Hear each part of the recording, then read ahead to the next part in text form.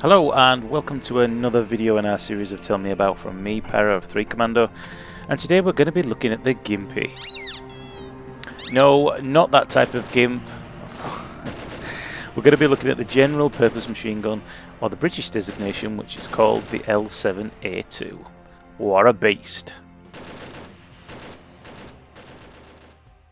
The L7A2 General Purpose Machine Gun, or the GPMG as it's well known, is a 7.62 by 51mm belt-fed general purpose machine gun.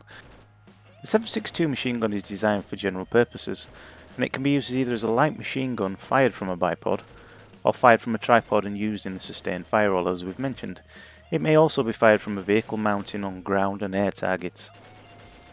It's fully automatic, is belt-fed, gas-operated, capable of a sustained high volume of fire and bursts.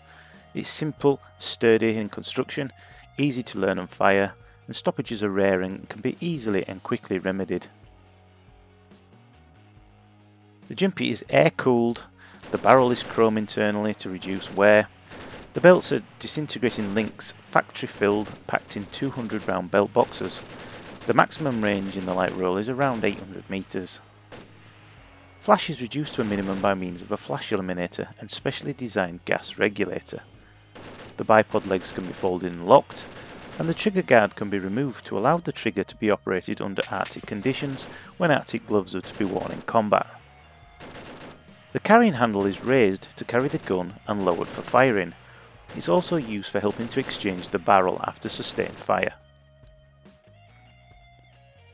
The Gimpy has an interchangeable barrel which is mainly used on sustained fire roll, not really used by patrol sections, and it can be mounted onto most vehicles used in the British Army and has been used in Afghan a few times by UKSF with dual mount on MWICs. It's pretty much used across the whole of the British Army. In the Royal Marines it's currently a troop level weapon within a rifle troop, and it's used in the light roll to augment the LMGs in the rifle sections, although it does not get used down to section level. In a sustained fire role it's used by the fire support group in each rifle company. I used to play the medic role in 3 Commando before I moved up to the Gimpy, and I can tell you now you need beast blood for this weapon. This thing is a beast. Initially I wasn't too sure, I thought it'd be cumbersome and just no fun to use, but this thing is a beast. It is so much fun to use this thing, because you know as soon as you pull that trigger, whatever's on the other end is fucking dead. Yes, it's a great weapon. If you get the opportunity to use the Gimpy, take it. Most people in the Marines and the British Army at the minute don't have a sight on top, but obviously if you're playing this for fun rather than the actual milsim aspect, then slap something on top of it and you've got a killing machine. Absolutely brilliant.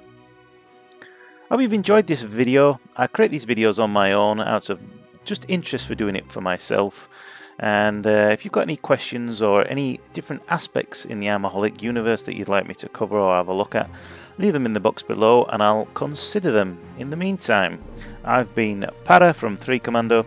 Thanks for watching, and you've been looking at the Gimpy. See you on the battlefield soon. Adios.